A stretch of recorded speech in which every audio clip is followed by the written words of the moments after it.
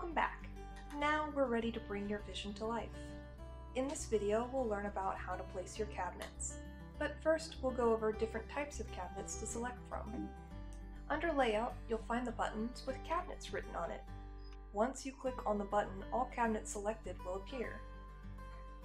Under First Class, you'll find all of our cabinet types: base, wall, semi-tall, tall units, and other. If we go back to base cabinets, you'll find all of our available base units. They have the smallest to largest size shown in brackets next to the unit width. For base cabinets, we have drawer, basket, corner units,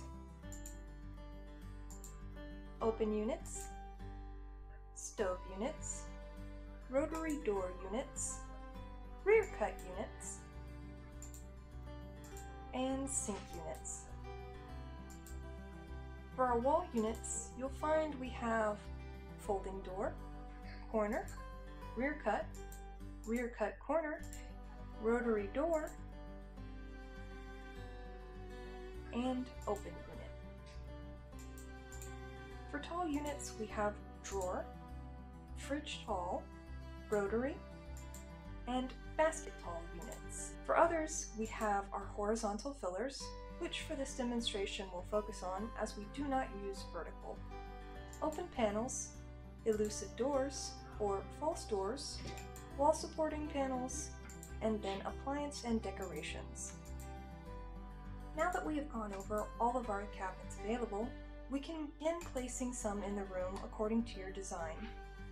Set your view on the area where you will be creating your cabinets, go over to Cabinet button, and begin selecting the styles you want.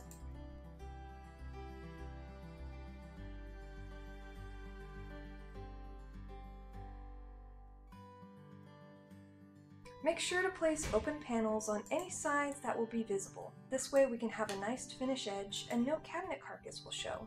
When placing cabinets next to the wall, we must always also add filler, so we have a clean transition from wall to cabinet.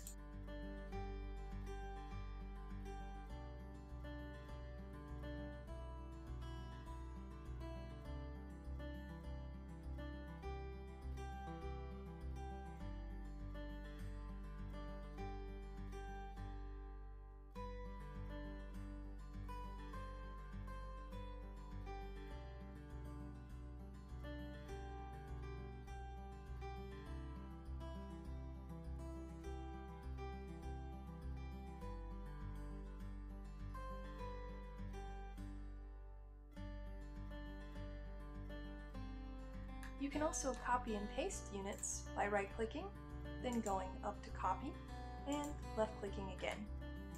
But if you right-click to copy and then right-click again, it will delete the copied unit. Always remember to leave room for your appliances.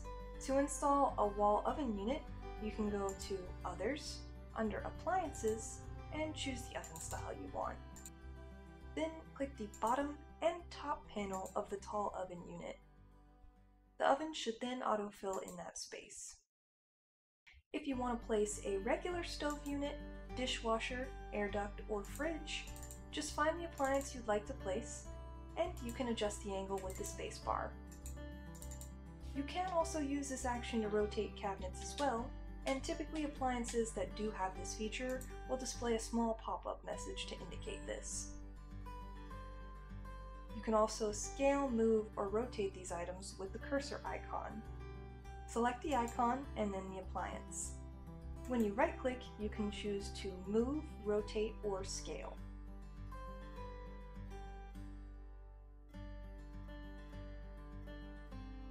You can use the panel on the side to input your dimensions.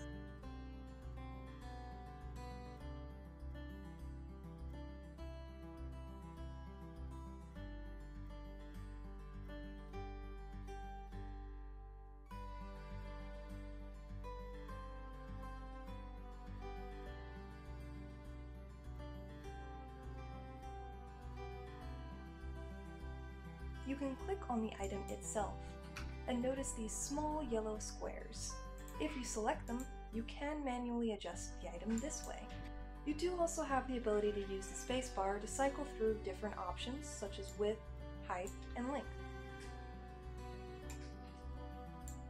Once you're satisfied with your adjustments, remember to select Apply, otherwise your changes will not be saved.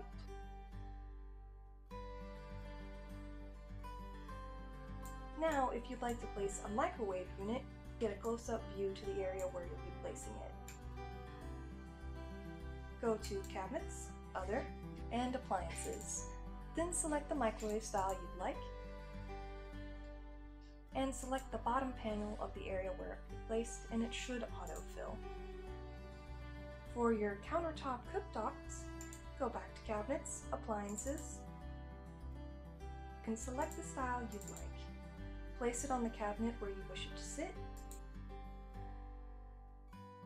and select OK to confirm. And that will conclude today's lesson. Thank you for tuning in.